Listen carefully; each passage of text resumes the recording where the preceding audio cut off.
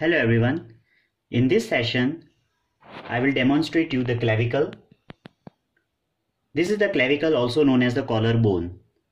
It is a typical long bone and it is the only long bone that lies horizontally in our body. It is also subcutaneous throughout.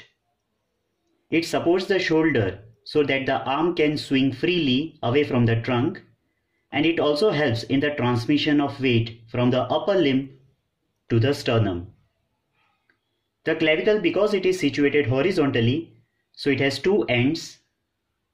This is the medial end, which is larger, and this is the lateral end, which is smaller and flattened from above downwards. So there are two ends, medial and lateral end, and between the two ends there is a shaft.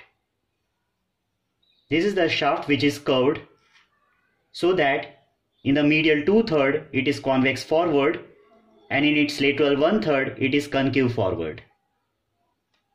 The medial end is larger and quadrangular, and it articulates with the manubrium sterni to form sternoclavicular joint. The articular surface also extends on the inferior aspect of the medial end, which will articulate with the first costal cartilage. The lateral end is flattened from above downwards, and here it has a facet which articulates with the acromion process to form the acromioclavicular joint. Coming to the shaft is divided into medial 2/3, this is medial 2/3, and lateral 1/3. Now in the medial 2/3 of the shaft, it is rounded, as we can see here, so that there are four surfaces: anterior surface, which is convex forward; the posterior surface, which is concave backwards; then there is a superior surface, and at the medial end of superior surface the area is rough, and there is an inferior surface. So there are four surfaces in the medial 2/3 of the shaft, whereas the lateral 1/3 of the shaft is flattened from above downwards, so that there are two borders: anterior border, which is concave forward, and this is the posterior border, which is convex backwards. This is the superior surface, which is subcutaneous, and on the inferior surface we can see a tubercle. This tubercle is known as conoid tubercle. So this is the conoid tubercle, and from the tubercle there is a ridge running laterally. This ridge is known as trapezoid ridge. So that is the trapezoid ridge. So the conoid tubercle and the trapezoid ridge are present on the inferior surface of the lateral 1/3 of clavicle. Also seen in the middle 1/3 of the inferior surface of the shaft, there is a longitudinal groove which is known as subclavian groove. So this groove here is the subclavian groove.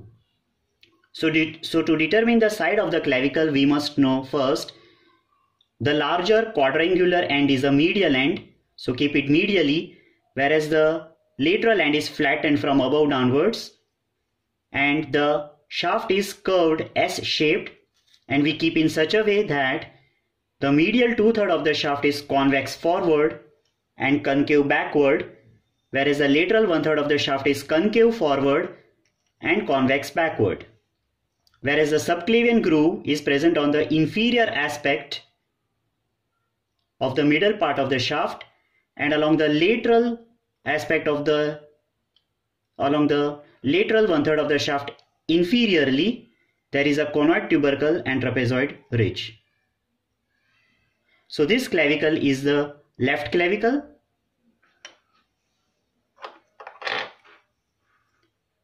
This is the right clavicle, in which this larger end, medial end, place it medially, which will articulate with the manubrium to form sternoclavicular joint, and the lateral end is flattened, which will articulate with acromion to form acromioclavicular joint.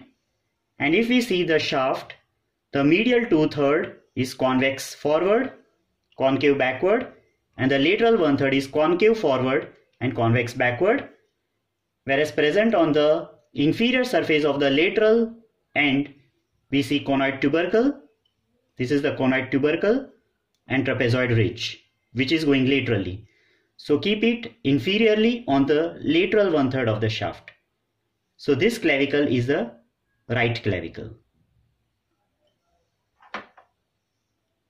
Now coming back to this left clavicle, the main attachments on the clavicle, the margin of the articular surface on the medial end gives attachment to the fibrous capsule of sternoclavicular joint all around, superiorly to the interclavicular ligament, and posterior-superiorly here to the articular disc. Around the margin of the articular facet on the lateral end, there is attachment of the fibrous capsule of acromioclavicular joint. The anterior surface of the medial 2/3 of the clavicle gives origin to pectoralis major muscle, whereas the medial end of the superior surface, which is a rough area, gives origin to clavicular head of sternocleidomastoid muscle. On the medial end of the inferior surface, there is attachment of costoclavicular ligament, whereas the subclavian groove receives insertion of subclavius muscle. The margin of the groove gives attachment to clavipectoral fascia. Coming to the lateral 1/3 of the shaft, the anterior border gives origin to deltoid muscle, whereas the posterior border receives insertion of trapezius muscle. On the inferior surface, the conoid tubercle gives attachment to conoid part of coracoclavicular ligament, whereas the trapezoid ridge gives attachment to trapezoid part of coracoclavicular ligament. So this completes our general features, site determination, and main attachments on the clavicle. Thank you.